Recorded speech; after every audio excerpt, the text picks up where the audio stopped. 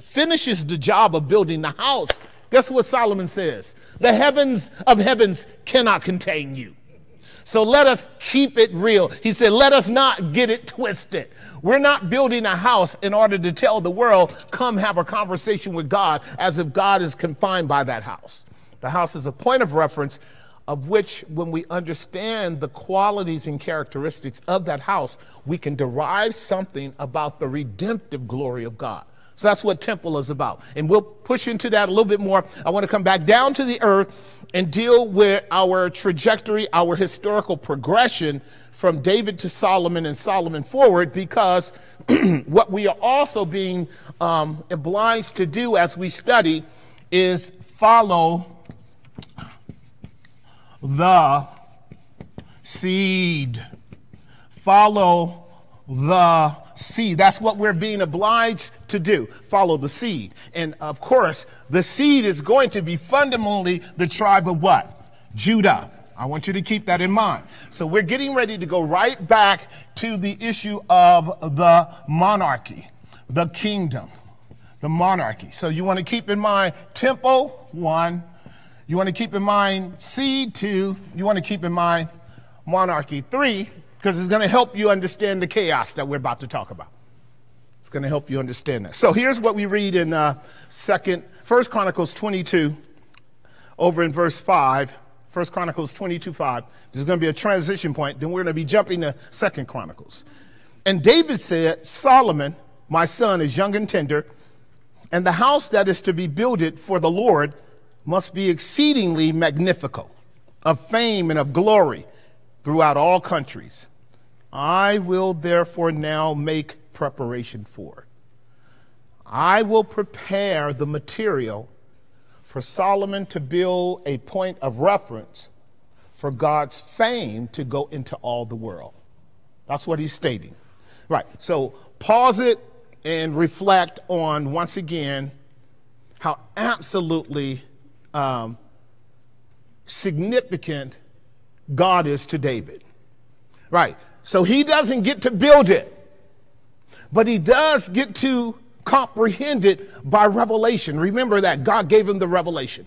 He does get to acquire the material for it, and then he does get to declare the aim and objective of it, that it might be a point of reference for men everywhere in the world to glorify God. And he says, therefore, Solomon, this temple needs to be exceeding magnificent. In other words, the temple should represent the character and nature of God if you know him to be exceeding magnificent. So the temple should correspond to some degree. It's the lesser toward the greater, but to some degree, the character of God, right? Is God glorious? Then what we are looking at is a faint and diminished but significant point of reference for the glory of God, and that would be called the temple. All right, so we're going to move from that because the text tells us, so David prepared abundantly before his what?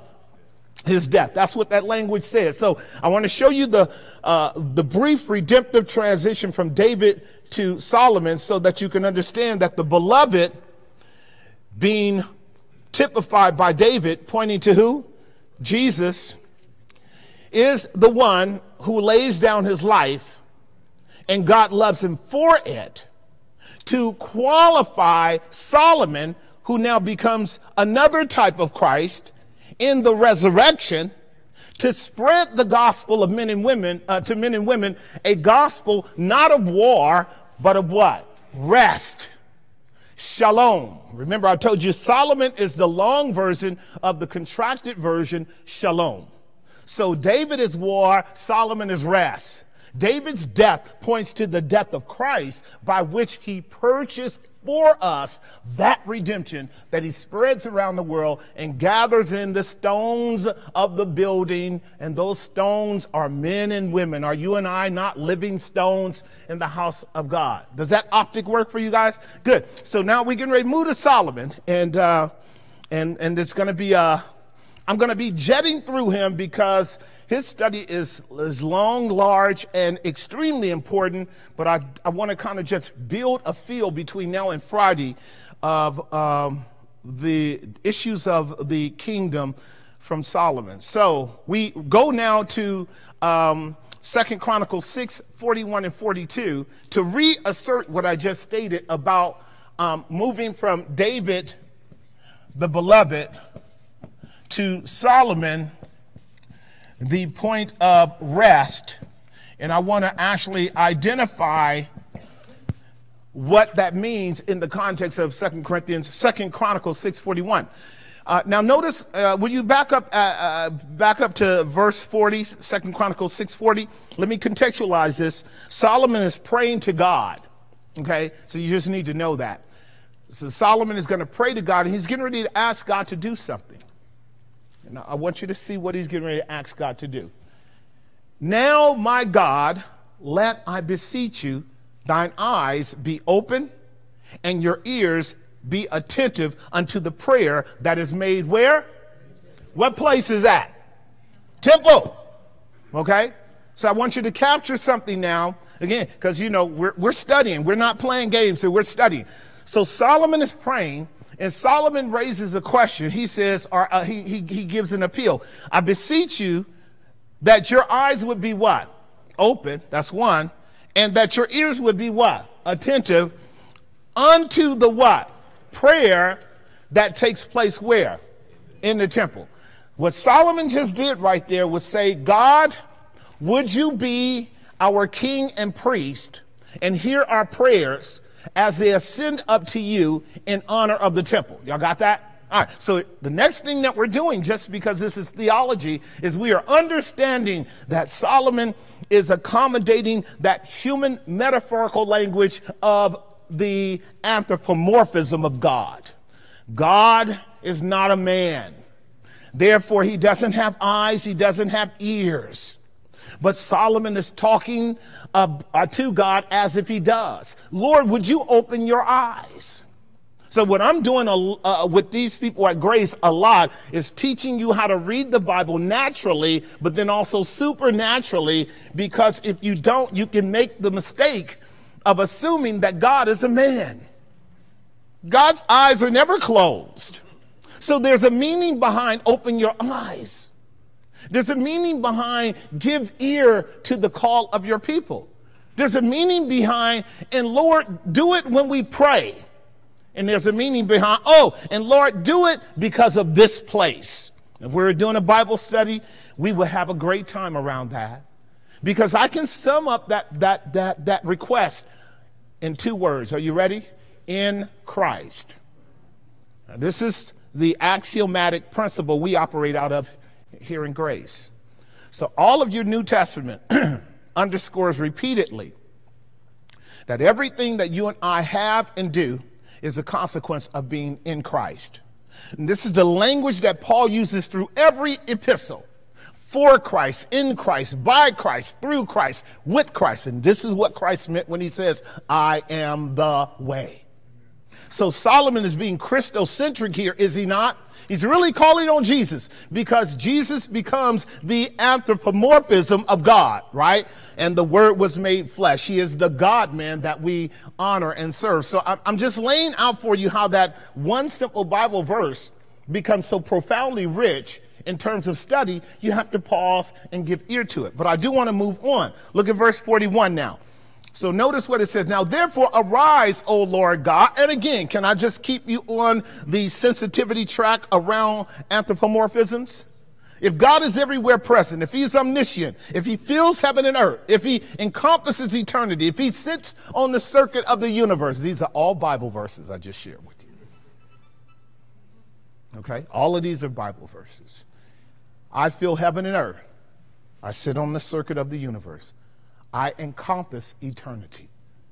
I'm from everlasting to everlasting. These are what we call the incommunicable attributes of God. He doesn't share them with his creatures. No creature can say that. If God is everywhere present, why are we asking him to rise up? But there you go again. Rising up then becomes a euphemism or a metaphor for God to act. You guys got that? God, would you act? Don't just sit there. Act. So that's important to know. Now, therefore, arise, O God, into what? Now, notice what it says. Your resting place. Is that what it says? Who knows where that resting place is? The temple. So I'm showing you how to stay on point. The temple is God's resting place. That's where God rests in terms of his will being accepted, his will being received, his will being responded to. God rests in the temple. Why? Because the Shekinah glory is in the temple. Why? Because the Ark of the Covenant is in the temple. Why? Because the cherubim are in the temple. Why? Because the high priest is in the temple. Why? Because the Levitical priesthood is in the temple. Why? Because the people of God are in the temple. Where the people of God is, that's where God is. And the temple takes on its final eschatological reality. How? In Christ. So, if you were keeping up with me, here's what you would know. You would know that Christ is the key to God's rest. Christ is the key to God's rest. And the temple actually comports with that. So notice what Solomon, who is said to be an example of God's what? Rest. He is actually telling God to enter into his what? Rest. So is Solomon, as David, a type of Christ? And would not Christ be pointing to himself to call men and women to enter into that wherein God himself rests? All right. So again, if you and I were really pressing home the importance of redemption and salvation and justification and reconciliation and mercy and grace, all of that is summed up in the Ark of the Covenant between the two cherub, where blood was poured for the forgiveness of sins in order that men might be reconciled to God. And upon that reconciliation, the reward is the word R-E-S-T. Does that make sense? Right. The wicked are like the troubled sea, tossed to and fro, and they will never find rest. Come unto me, all ye that labor and are heavy laden, and I will rest you. So the temple is a picture of Christ, and Solomon knows that the temple is designed to give sinners rest, to give rebels rest, to give fugitives rest, to give crooks rest. Does that make some sense? We find our rest in God when we know God in Christ. Okay, I'm going to leave that there because I want to go on, but this really should be a real marked point for you. One of the ways that you know that you are okay in your walk with God is when you are able to filter through all of your thoughts and actions and are still cognizant that you are depending upon God in Christ as the grounds of your hope for eternity. Remember again and learn how to memorize these promises. It's not a promise, it's an indicative, but it is a promise. Romans 14:17. The kingdom of God is righteousness, what? Peace, and what? That triad you should always remember. Christ provided that righteousness by his death on the cross. The Holy Spirit stamps the benefits of that righteousness on your heart by giving you peace. And the fruit of that peace should result in joy in the Lord, which is your strength. Right? The joy of the Lord is your strength. Why? Because I've got peace with God. Why? Because the righteousness of Christ has been imputed to me freely by his grace. That's why the temple is there, to lead men and women to the need for Christ and the benefits of redemption. Now, therefore, arise, O God, into your rest, you and the ark of your strength. There it is. We could say the ark of his strength is who? Christ. Let your priests, O Lord God, be clothed with salvation, and let your saints rejoice in what? Now, can you see the priests running around the temple, happy and shouting and dancing? Can you see that? Because that's what the text says they should be doing. Right? Keep that there, tag that, because I'm going to talk about this again on Sunday when we go back to Psalm 110 and look at Melchizedek and remember what God said, your people shall be willing in the day of your power. This is a correlation to it. What does that willingness look like? I want to talk about that then. All right. So Solomon now is appealing to God to bless the work of the temple so that people would be drawn to it. And that makes all kind of sense to me. Now look over at chapter 9, verse 22. The 2 Chronicles chapter 9, I need one more verse. Verse 42, 642. I think I got an echo here. 2 Chronicles 6:42. There should be a 42 there. Okay, here it is. Right. O Lord God, turn not away the face of your anointed. Remember the mercies of David, thy servant. Do you guys see it? We already know that the mercies of David are the mercies of Christ that are given to men and women to liberate them from sin and bring them into the joy of the kingdom. You will hear me repeat this on Sunday as well, because Jesus is the one with the keys of mercy. The key to the mercies of David are the keys that are given to Christ. And you and I need those mercies. He's the only one that can unlock the prison door and let you out. And if he does, it's not merit, it's mercy.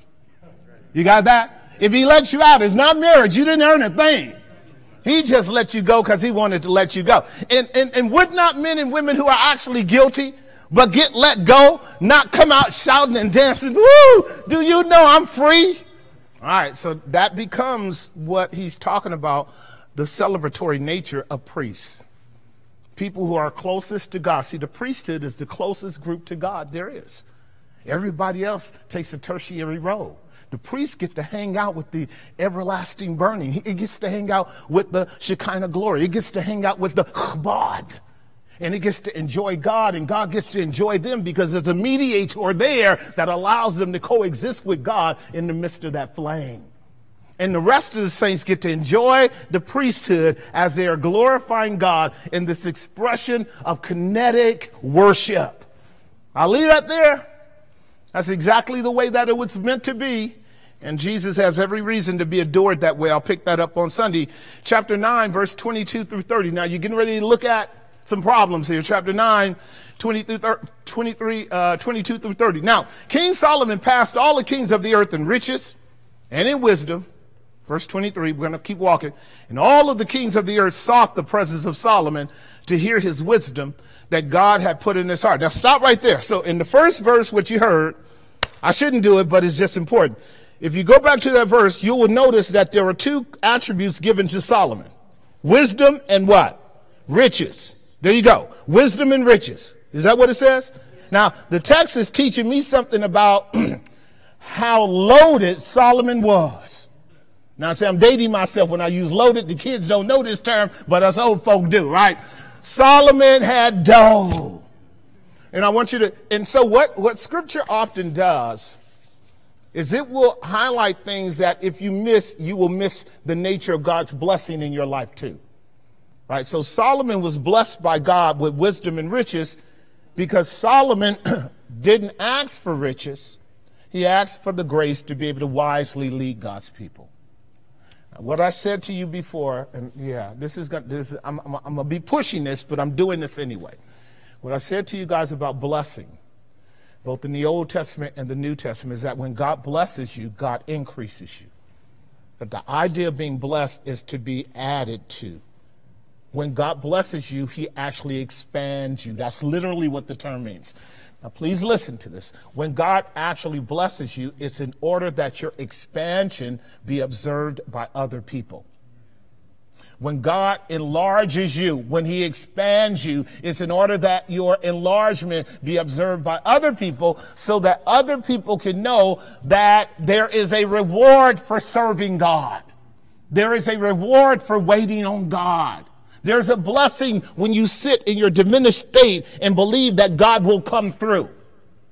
And so that's what the term blessing means. It means to expand. Think about every time the idea of a blessing is bestowed upon someone. Remember, Lazarus was blessed, was he not? So he went from a diminished state of sickness and affliction and toil to absolute bliss in Abraham's bosom, did he not? And so Israel was blessed. Is not Israel called the blessed people of God? Well, they came from bondage in Egypt and slaves to actually being the crown royal of God over the world. And so when we read in Matthew chapters 5 through 7, when Jesus says, blessed are they, the beatitude, blessed are the poor in spirit, what? For they shall see God, or theirs is the kingdom of heaven. Blessed are the pure in heart, for they shall see God. Blessed are you when you're persecuted for Christ's sake, right? For yours is the kingdom. Now watch this. He says you're blessed when you wait for God to come through and resource you in your diminished state. Now, this is true all the way through. Let's see. There was I'm trying to remember that brother's name. There was a Jabez. You guys remember the prayer of Jabez? You know, our American Christianity is always trying to sell something. You guys know that, right? So they tried to package Jabez as a formula by which you could get blessed, right? The blessing of Jabez. How many of you guys remember that? The blessing of Jabez, right? And people going to, tell you if you pray the Jabez prayer, God will bless you. That's a lie. Just a straight lie. God will bless you if you don't pray the Jabez prayer. I'm just helping you, okay? See, so when you, let me get that book. And this is the criminal element in Christianity. But what Jabez had said in that prayer was this: Lord, increase my lot, increase my inheritance, so that the burdens that I go through don't so grieve me that I'm not able to give you honor. Now, that's a great prayer. If you were to go back through that, you would understand that Jabez was a person that suffered a lot. And all he was asking from God was to give him just a little room to breathe. And what the text says was, and Jabez was honored above his brethren. And that's because Jabez in the Hebrew, was a great type of Christ. Christ starts off diminished. Christ ends up exalted. Is not Christ the most blessed person in the universe? So I'm just teaching you the concept of blessing, because that's what you want in your life. That's what you want in your life. You want God to bless you for Christ's sake. Don't ever not assume that there's room for you to be blessed more. Right, and that's what's going on here with our text. And so then in our text, we continue verse 23, these words. I kind of want to flow to show you Solomon. I should keep going. And all the kings of the earth sought the presence of Solomon to hear his wisdom that God had put in his heart. That makes Solomon now a point of reference for what we would call a paragon of wisdom. Why is everybody coming to Solomon? Because Solomon had been given wisdom by God, and they heard the report of his wisdom, and they're seeking him because they need wisdom. Now let's go on. And they brought every man his present, vessels of silver, vessels of gold, raiments, harnesses, spices, horses, mules, at a rate year by year. Now, let me ask you something. The wisdom that God gave Solomon now is loving on human beings. Because remember what agape is? Agape is giving, right? And you give from your gift. Is that true? You give from your gift. Is that gift reciprocating Solomon? Is it reciprocating him? Is Solomon now expanding because he's giving? Can you see it in the text? This is abundantly clear. So one of the keys to blessing is when God gives you something, you give it away. One of the keys to blessing is when God gives you, if God gives you a gift, it's not for you. Now, I don't want to get stuck here, because one of the real challenging responses or retorts to this is like, Pastor, how can I know my gifts? I get that. That's a whole nother discourse, and it makes sense. You and I would want to know our gifts, because if you know your gifts and you begin to operate in your gifts, you're going to be able to operate in a way in which not only others are going to be blessed, but you are. You and I are not blessed unless we're operating in the gifts that God gives us. Okay, so I'm going to leave that there, because the goal of every human being is to find their gifts and then to employ them. Because when you find your gifts and employ them, here's what you're going to see happen in your gifts. They're going to actually increase you.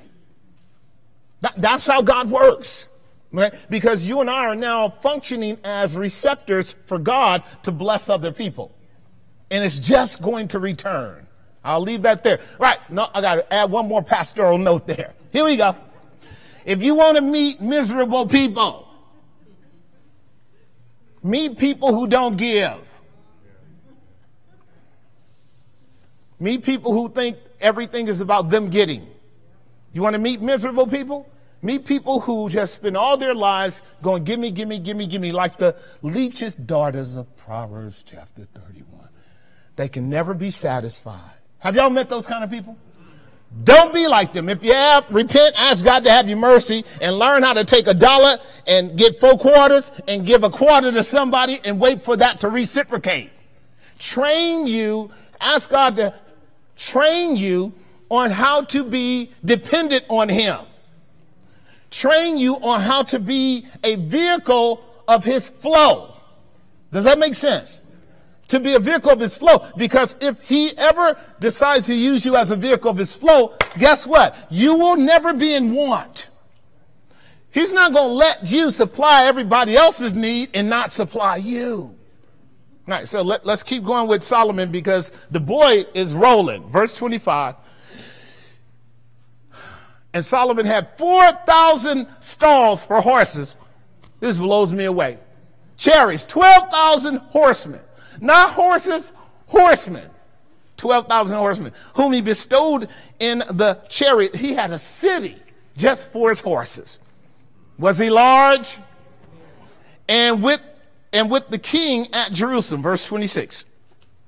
And he reigned over some of the kings from the river even unto the land of the Philistines and to the border of Egypt. Do you guys see what it says? He reigned over all the kings. Do you see that? So what you and I are looking at, the resume and blessing of God upon Solomon, this would be categorized, as we got 4 more verses, as the glory of Solomon. The glory of Solomon. You guys got that? The glory of Solomon. Verse 27. And the king made silver in Jerusalem as what? He was so wealthy, silver was running around on the ground everywhere. People were so blessed in Solomon's day that they didn't even look at the side. That's just silver. Oh, that's just silver. I wish. Oh, that's just silver. And cedar trees made he as the sycamore trees that are in the low plains in abundance. Verse 28 through 30. And they brought unto Solomon horses out of Egypt and out of all lands. That would be Babylon, Medo-Persia as well. Verse 29. Now the rest of the acts of Solomon, first and last, are they not written in the book of Nathan the prophet, in the prophecy of Ahijah the Shilonite, and in the visions of Edo the seer against Jeroboam the son of Nebat? All right, so he's getting ready to contextualize Solomon's trouble, and this is what we have to deal with now. So what I had to do is I had to share with you Solomon's glory, but now I want to share with you Solomon's trouble, because he's going to get in trouble. This is the way that the kingdom gets transitioned. So we're dealing with Solomon's glory. And now my point of reference is going to be what we call the kingdom troubled, divided we what? Stand. Is that in your outline? Do you have that in your outline? Okay, I didn't hear anybody.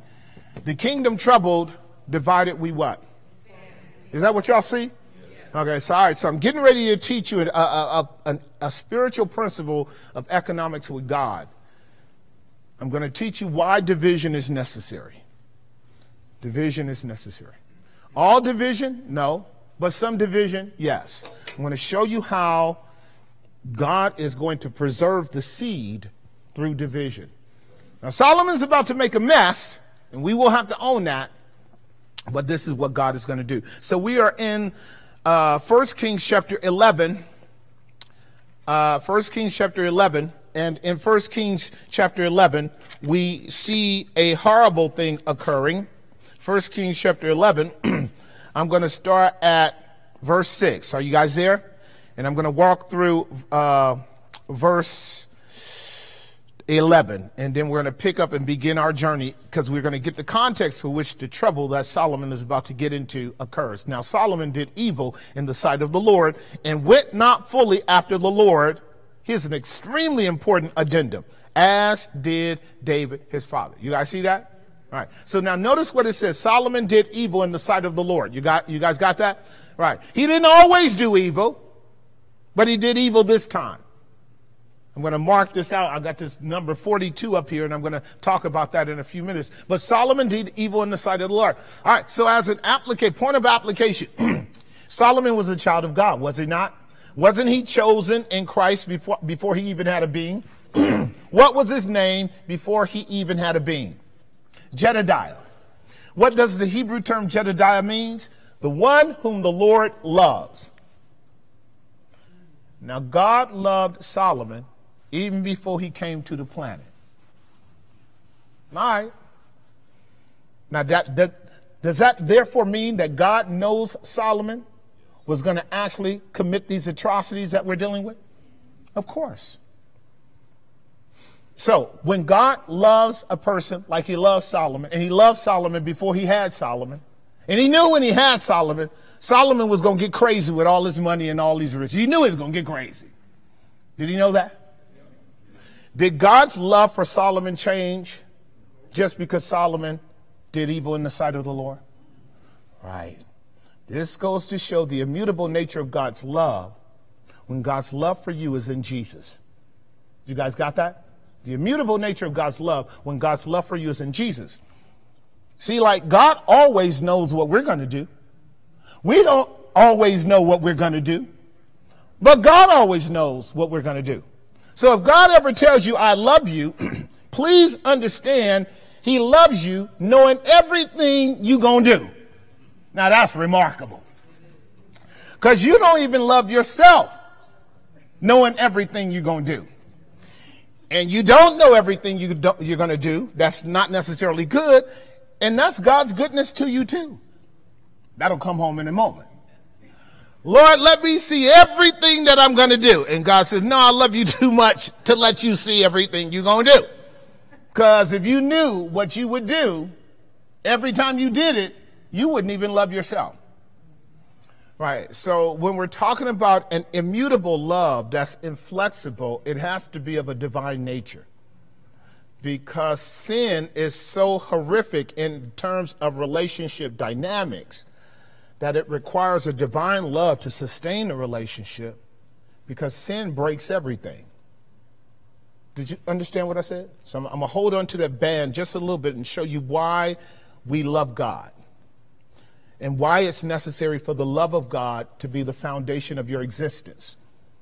And it would be that sin is such a principle of destruction that it will destroy every relationship it has, including the relationship you have with yourself. That's the nature of sin. And the only thing that can handle sin is the love of God. The nature of God in his love as a redeemer of sinners because of the catastrophic nature of sin. Am I making some sense?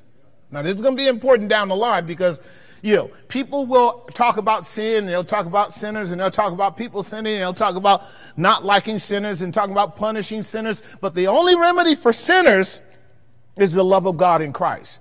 Every other asserted remedy will never fix the problem of the sinner, but the love of God in Christ.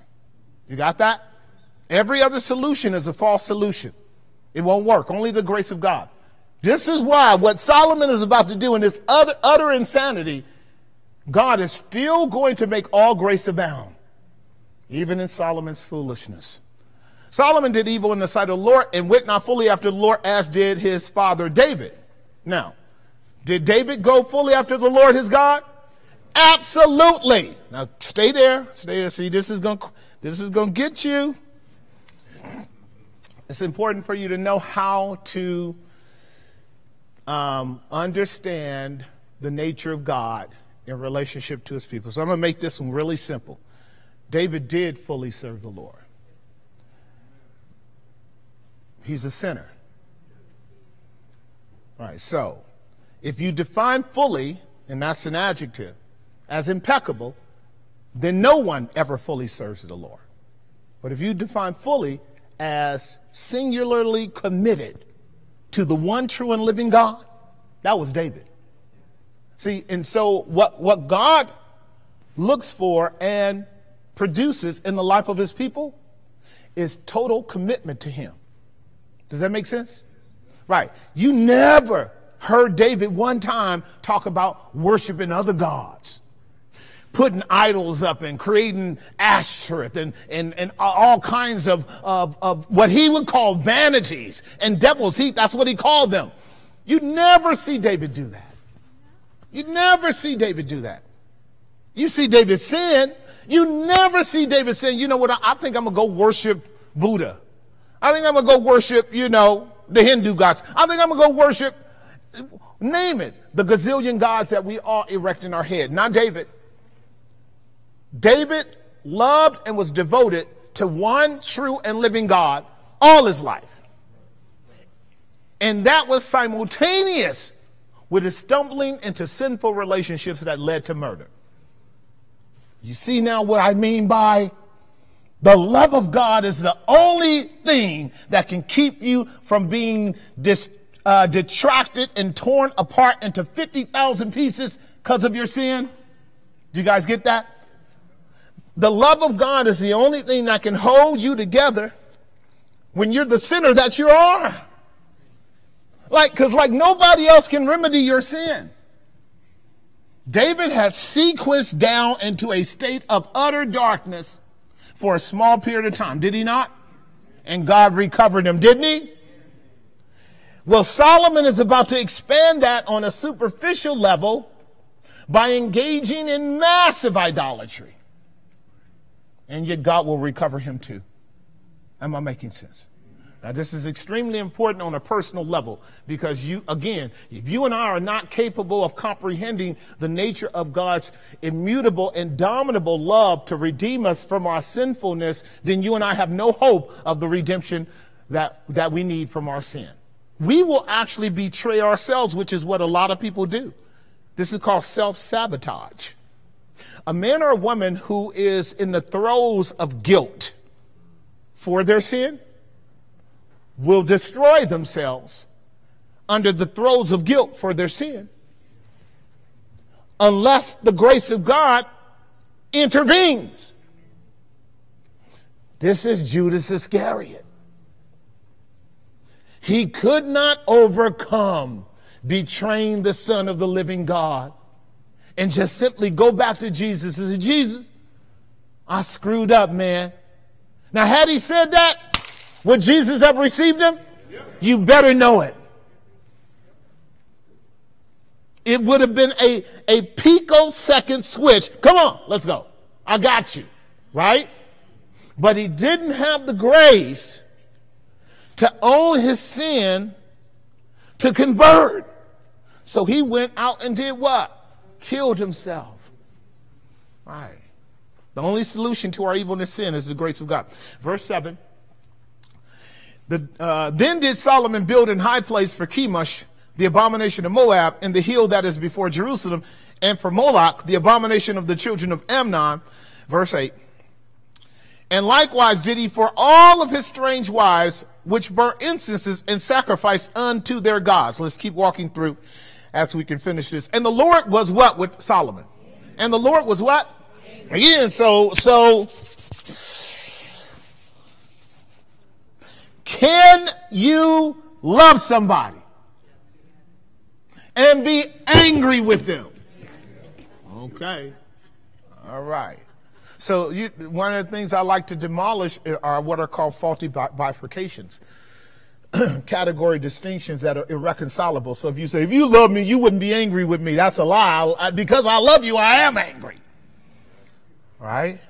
Because we talked about that a while back with this. I told you that anger is a quality of God that is required for every believer to mandate and desire and pursue righteousness, which is the grounds of reconciliation and the recovery of brokenness.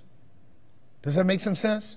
Right. So when something gets broken, whether it's me breaking me or me breaking a relationship or a relationship breaking with me, anger is mandating justice.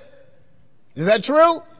Right. And so justice is really about the reconciliation of the relationship on the grounds of righteousness, so that restoration can take place and we can keep it moving. Well, the solution then to anger as a consequence of righteousness is the mercy of God in Christ, is it not? Atonement employed where the guilt of the crime is committed so that repair occurs and restoration between the two parties is established, and now we can keep it moving. That's called the agape love of God. Agape.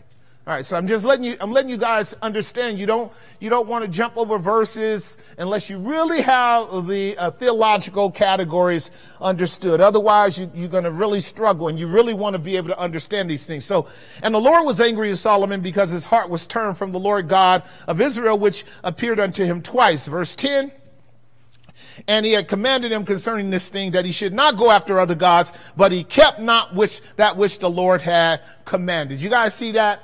Right, and so this is a commentary really that was more fleshed out during the time in which Solomon was building the temple, and his father David actually brought Solomon before everybody and laid out the covenant terms before everybody that God is going to take my son Solomon, he's going to be great among you, and he's going to serve you. Now you and Solomon and all the people, if you serve the Lord God with all your heart, mind, soul, and strength, God will bless you. But in the day that you turn away from the Lord your God, God will begin to judge you. He will begin to punish you. He will separate you from him. He will allow the enemy to come in. He will take away your rest. And if you persist in rebelling against him, he will send you into captivity, into far, far nations that you have not known before. Now, this is what we call the covenant love of God, because this is the Mosaic covenant that Israel was under, was it not? So I'm echoing Deuteronomy 28 and Leviticus chapter 26. All God was saying is, I'm the husband, you the wife. If you obey me, we cool. If you act a fool in my house, I'm going to divorce you. Is that making sense? All right, so the love of God is covenantal, and it allows us to understand the stipulations by which the blessings occur. And this is why Israel was always called an unfaithful wife. Was she not? An unfaithful wife, an unfaithful wife. And then all of a sudden, what did God do? Divorced her. I'm sorry, not all of a sudden. It took some 400 years. Just what we're dealing with right now, and again, I wish I had time, I'll do it on Friday. What we're dealing with right now are 42, 20 on one end, 20 on another end, and 2 in the middle. We're dealing with 42 kings. Okay? 42 kings. The 42 kings are the 42 kings of Israel and what? Judah. Now, the 42 kings were all viewed as one until Solomon committed the act that he did. Right here is where the kingdom would be divided. Does that make some sense? Right here would be where the kingdom would be divided. And so under the kingdom trouble divided we stand, we begin to see this over in 1 Kings 11, verse 13. Start at verse 13. I want to walk through this and make this plain so we can run with it on Friday. Howbeit, I will not, okay, go back to verse 12, because verse 12 is going to pick it up. 1 Kings 11, 12. Notwithstanding, in your days will I not, notwithstanding, go back to verse 10. Maybe it's hidden in verse 10. I didn't see that. And he commanded concerning this thing that he should not go after other gods, but he kept not that which he commanded is not there. So go to verse 11. Now pick up what he's going to say. Wherefore the Lord said to Solomon, there it is, for as much as this is done of thee, and you have not kept my commandments and statutes which I have commanded thee, I will surely what? I will surely what? Now the word rend, tear means to divide. If I had one garment and I did this, I would divide the garment. So now I want you to watch this because I want you to capture it in more economic terms so we can go forward. The rending of the kingdom is the act of a sovereign God. It's God's choice besides killing Solomon and everybody in Israel. You with me? Okay. Say, Pastor, develop that. Okay, good, great. Right, because I don't assume that you understand or that you fully know. So the wages of sin is what?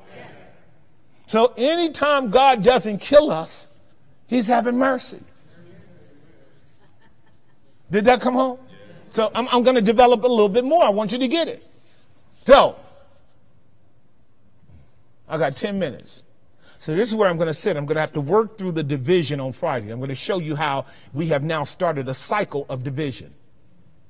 A cycle of division. So to whom much is given, much is what? So leaders are called to actually follow God, are they not? Secular leaders, sacred leaders, I don't care who you are. God's telling you to obey him because God put you in that position. So if a leader acts a fool, doesn't he receive more stripes than the common people? All right, so but stay here with me because I'm getting ready to do some psychology, and I think you're going to affirm me because we live in Solomon's day today. This would be a message to preach. So we live in a pluralistic society of syncretism and compromise and idolatry. So men and women actually believe that they can assert that they have their own way to God. These are idolatrous thoughts.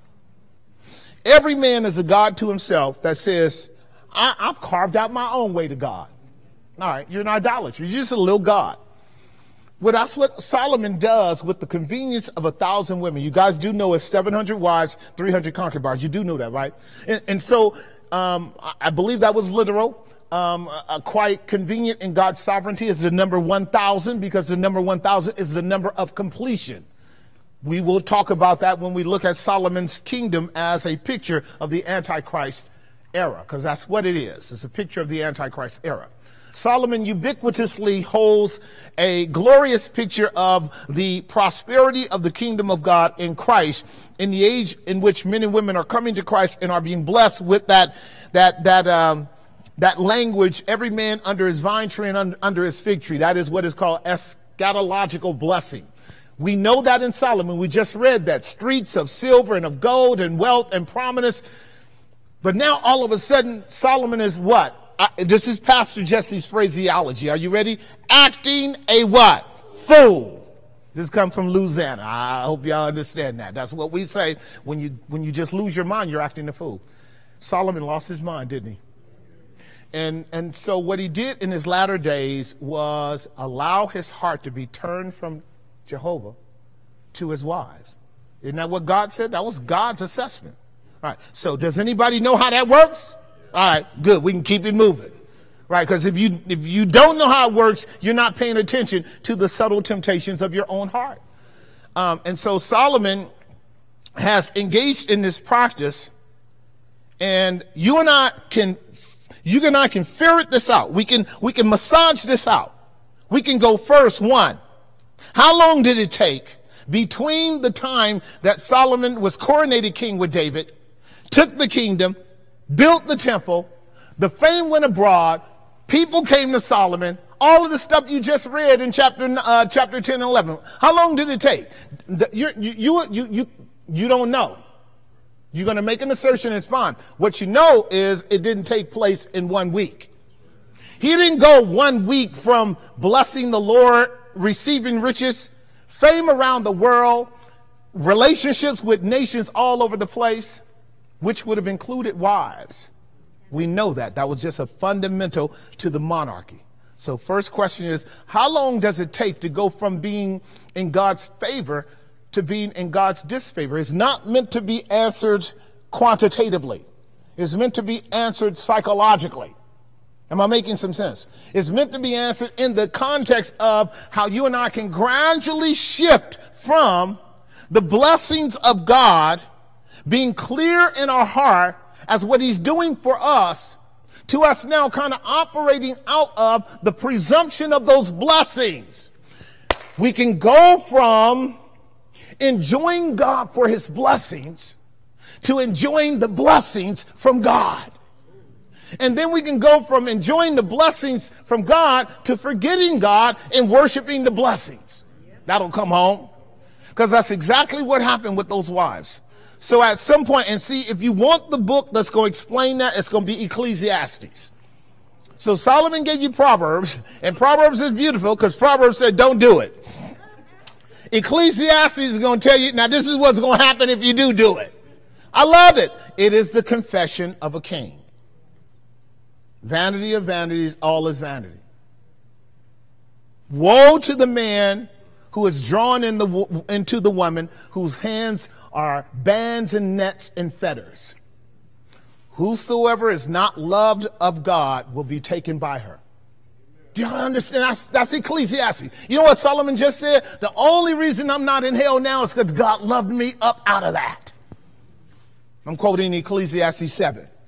Right, so I'm showing you how Solomon is admitting that he fell prey to this horrid practice that was so massive that it has to be understood in greater levels of complexity than you and I would assert. You know, Solomon was just kicking it one day at the club and just started seeing these chicks, and then all of a sudden he went on a run. No, it didn't happen like that.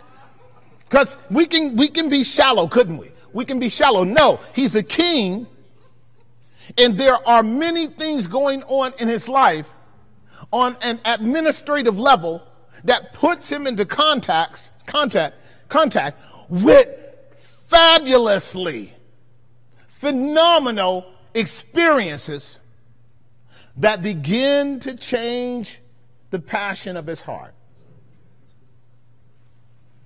Phenomenal experiences. Experiences for which you and me, as poor pauper citizens, you know how well, Lord, I love to live large. Let me live like Mark Zuckerberg. Nah, you'd perish right away. Let me live like Warren Buffett. No. You'd perish right away. Let me live like the billionaires and the trillionaires. No. You'd perish right away. Pastor, how do you know? Because God hasn't given that to you. That's how we know. He loves you enough not to give it to you. Now, let me keep going for a minute because I want you to understand Solomon's dilemma and why Solomon was able to get away with it. He was able to get away with it not because God is slack, and not because God doesn't care, and not because God doesn't warn. You know that's true. You know when we be messing up, God knows. You know when we be messing up, God cares. You know when we be messing up, God taps us on the shoulder. You know when we be messing up, God will pop us on our head. You know when we be messing up, God will rattle the door. You know when we be messing up, he will rattle our cage. What that means is Solomon had warnings all the way through the process. Third thing, Solomon had to have had conflicts with the good men in his administration. See, now I'm bringing this home, right? Because Washington is tore up, but it's not completely tore up. We know there are good men in Washington, right? Like there are good men almost in all places. But when the majority has actually leavened out and become corrupt, then the echelon of the hierarchy will actually do atrocious things. Does that make some sense? Does that make some sense? So at a certain point, Solomon paid no attention to the prophets or the priest or the good people that were around him. Does that make sense? Thirdly, when leadership starts to compromise in terms of the explicit biblical parameters by which you and I are to be responsible with our blessings, particularly because people are watching us. So I'm going to bring this down to every home is a kingdom. I'm going to make an application. Every home is a kingdom. Every house is a kingdom. Every mother is a queen.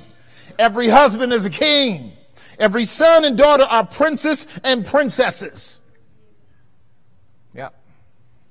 And so when we begin to compromise the standards that should come from the top down, we're training everybody to be like us. You must believe at a certain point that the leaven that was happening in Solomon's life was accepted by a good constituency of the politic of Israel. Did y'all understand what I just stated? As the leaders, so are the people. So what was happening in the monarchy, which was freshly 80 to 100 years old? This is the kingdom before it's divided. 40 years for Saul, 40 years for David, 40 years for Solomon. That's 120 years. That's a small period of time for a kingdom. Remember, we have moved from the patriarchy, the judicial system, to the monarchy. Are you with me? And everybody wanted the monarchy, didn't they? They all wanted the monarchy. We all want a king to represent us. We don't want you to represent us, God. We want a king. We want a real man. We want a real human being. You want to put all that weight on a real human being to do what only God can do. So then with all of the weight of that administration sitting on his shoulders, and here comes the glory, and Solomon is living large. He's got 50 Denali's, he's got Lexuses, he's got all Mercedes-Benz, he's got Rolls Royces, right? He's got spotlights. He's the man. We're killing him.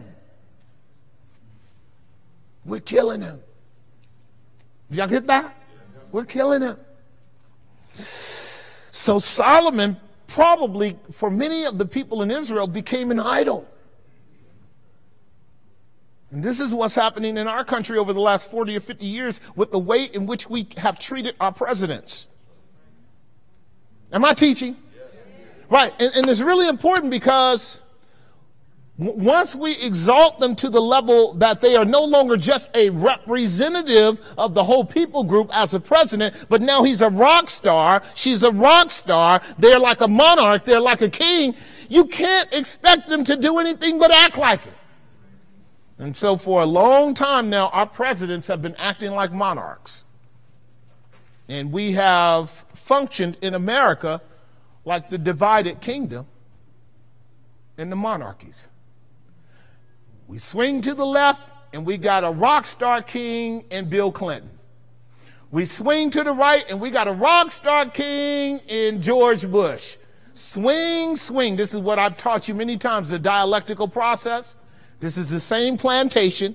One master's red, one master's blue, same plantation. And that model divides us because we have unduly exalted them to statuses that they don't deserve. And then you wonder why they act the fool that they do.